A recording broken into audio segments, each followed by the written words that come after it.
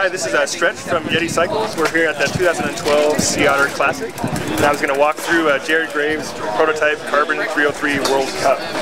And right now it's just a prototype. There's only 4 in existence. Jared will be racing 2 throughout the World Cup season, and we have 2 in Colorado that we'll be testing in parallel.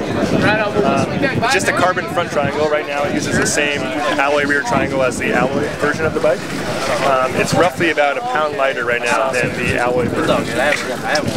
Some unique things about this bike is, one, it uses Yeti's 303 linear rail technology. So there is a vertical rail right here. You can't really see it right now, but you'll see it later.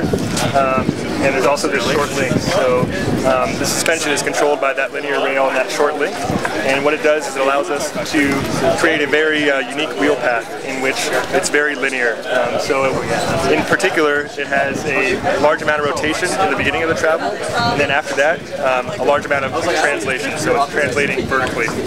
What that allows us to do is to create a very efficient system, something that absorbs bumps really efficiently, and is something that the World Cup racers are looking for to go faster. Some of the features on this bike is, one, right here is the integrated fork bumper and cable port. Right here is the exit port for the internal routing on the down tube. Here is the shock extender, which is extending the eye-to-eye length of the Fox RC4. Here is the vertical linear rail.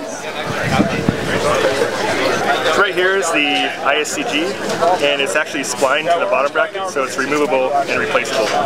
This is the internal routing port on the seat stay.